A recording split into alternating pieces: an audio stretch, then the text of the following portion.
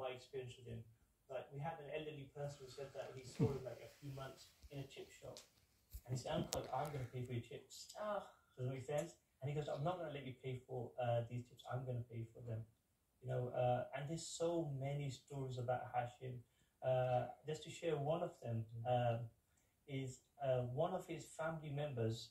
He had actually left home due to some personal reasons, and his mum was quite upset that he'd left. So he was a family member, but he'd never really been around their house. So one day he turns up at their house and he knocks at the door, and the lady says, she goes, "I never really recognized him because I hadn't seen him a lot." And he turned around to her and he said, "Oh, do you know who I am?"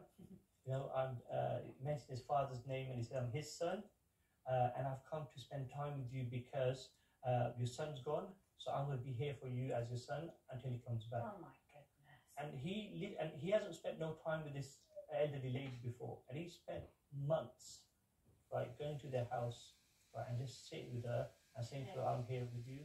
So, how old was he?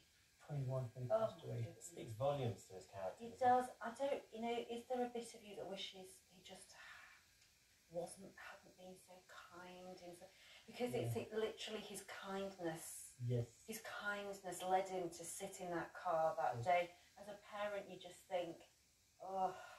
You know, I mean, one of the stories is like that evening, Hashim never used to like enjoy driving himself, right? So whenever he'd go out, he'd always say to who was with him, "You're driving," right? And even that night, what he was doing with the group of friends that were out in Banbury, like just hanging about,